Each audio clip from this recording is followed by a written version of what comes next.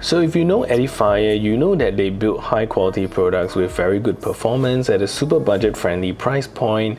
And lately with the Neobuds Pro that you see all around YouTube, you can see that they are upping their game with their high-res audio as well.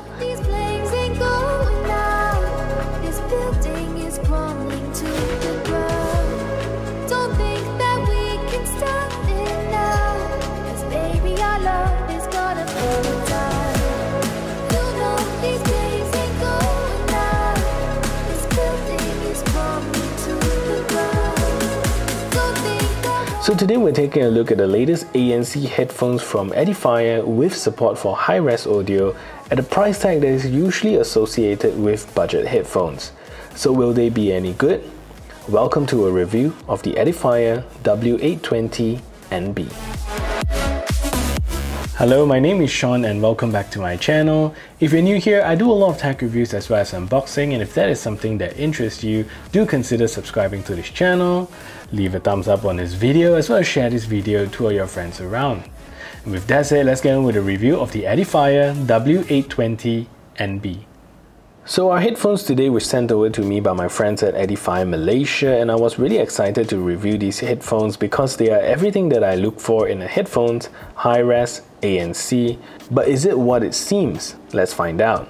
So this headphone retails for about 250 Malaysia ringgit, and that's about 60 US, and I think it's a really super price for its performance. So if you're interested in getting these headphones, do check out my links in the description below. So you see, when you cram a lot of technology into a product and keep the price low, there is definitely areas that you have to cut down in order to keep the price down. So that is the case with the W820NB, and build quality wise, Edifier markets these as lightweight headphones that are light and easy to carry around, but I do have a couple of areas I want to highlight with the design. So the headphones come in mostly plastic build, no metal parts here literally, and even the band extension here is made out of plastic.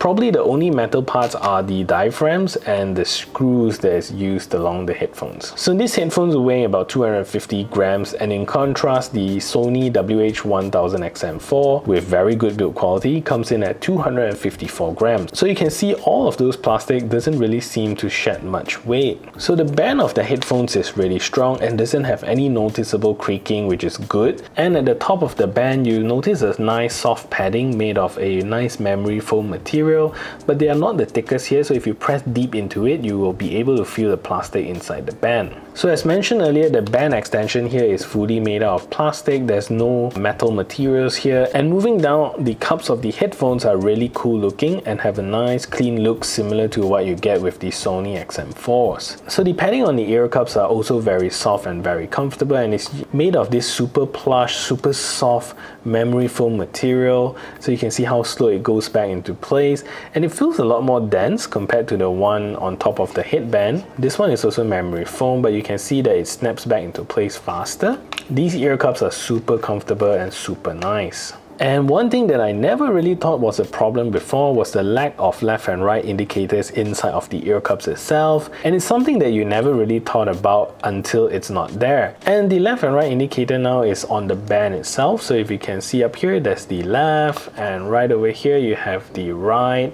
So now it's placed on the headband itself. But one way to know which side is which really quickly is that you have to find the controls, and if you find the controls, that is the right ear cups. So focusing in onto the right ear cups a little bit, at the bottom here you get a Type-C charging port for you to top up the headphones, and the LED indicator to indicate that the headphones are charging. And the bulk of the controls are on the right side of the ear cups. So you get a volume rocker here, which also acts as track skipping, a power button in the middle that also acts as the play pause button, and if you double press on it, will call out your assistant as well. Below that you get a Bluetooth button, but Edifier calls this a multi-function button. So if you press one, it will toggle you between the different ANC modes and ambient mode, and if you double press it, it allows you to enter or exit gaming mode. So these are pretty good controls for the headphones itself. So two more things I want to highlight with these headphones is that number one, these edges here are super sharp, so you really got to be careful using these headphones because these parts are not as polished as I hoped. So another last thing that I want to point out is that these headphones don't come with any carrying case, so it's not as easy to travel with them.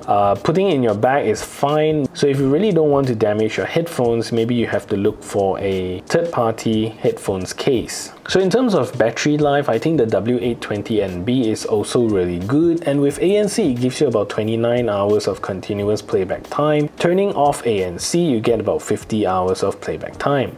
So there's no rated quick charging here, but it only takes about 1.5 hours to charge up the headphones from empty. So this headphones doesn't have the most advanced chipset for wireless connectivity and comes with a Bluetooth 5.0 chipset that supports only the AAC and SBC codec. So you'll notice that these headphones are certified high-res audio, however that doesn't apply to wireless as these headphones do not come with high-res audio wireless and use pretty mediocre codecs for Bluetooth transmissions. So in order to enjoy high-res, you need to connect it with the Type-C cable and use them wired. There are also no rated water resistancy on these headphones, so it's not something you want to get wet with. And these headphones also do not come with multi-point, considering that most headphones do come with some form of multi-point. I guess it is one way that Edifier tries to cut back to keep the price low. So using the Edifier Connect app with these headphones is simple and straightforward. You get quite simple features here, nothing too fancy. And when you're connected to the headphones, the homepage here will show you toggles for your ANC, or you can also toggle between ambient sound, and the ambient sound here is similar to most of the other Edifier headphones or earbuds. You can also select 6 different levels of ambient sound to choose from.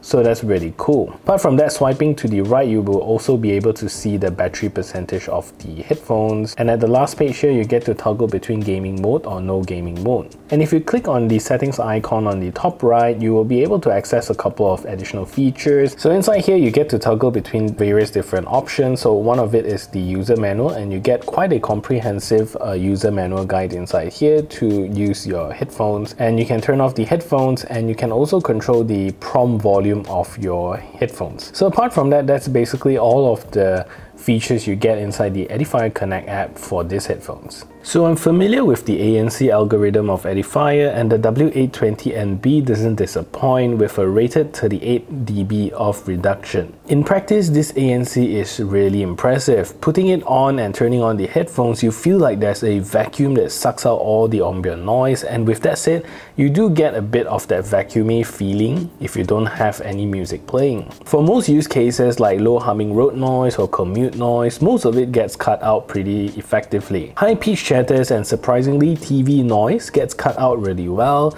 Without music playing, it cuts out normal chatting by about 80%, so that's very impressive. With music, it practically wipes out everything. So 2 things that I found with these headphones that could be better is the ability to cut airplane cabin noise, and the Edifier is okay but not the most effective, with a noticeable 50% of reduction in the cabin noise. This is without any music playing, and if you play music, you get a tiny hint of cabin noise through, and they're not cutting 100% off. So last thing is that you get minor wind noise with these headphones, so if you have a direct wind source like a fan, then you're definitely going to get some buffering noise as well.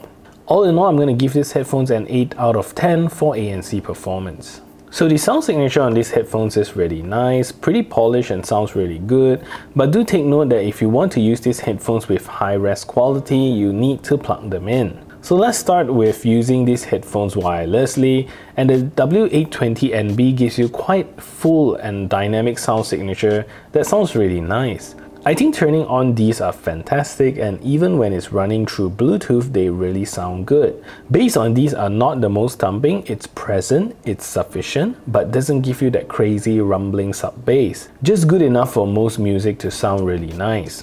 Vocals and mids on this are clear and very forward, without any hint that they are hiding behind any instruments. So before you plug in these headphones to enjoy the high-res audio, do take note that there are dependencies here. So if you plug them into some cheap laptop that I have for my work, which is this Dell that I have, they will sound like the crappiest headphones ever, but don't be fooled because these headphones are good. The reason it may be bad is because the Dell comes with a lousy onboard DAC, which is digital to analog converter. Plugging the Edifier into my Mac sounds a billion times better, and you can then really enjoy your high-res audio there. So that is the scenario here. So high-res means you have to plug it in with the wires, but it also depends on your source and whether that source is good. So this is a test to see if the Edifier W820NB is a good headphones for making phone calls. So this is me speaking in a relatively quiet environment, and this is the call quality that you can expect. So what I'm going to do now is to turn on a simulated background noise so you can hear a difference. So now there's a simulated background noise playing in the background, and this is the call quality that you can expect from these headphones. So what do you think of the call quality? Let me know in the comment section down below. So these headphones come with 80 millisecond gaming mode, not the fastest in the world, but for casual gamings in real time, you honestly don't see noticeable lag, and they are quite enjoyable honestly. So slowing it down, you can see that there are a bit of lag here. Watching videos and movies with these are really good with no lag at all. So anyways, let's take a look at the latency performance of these headphones.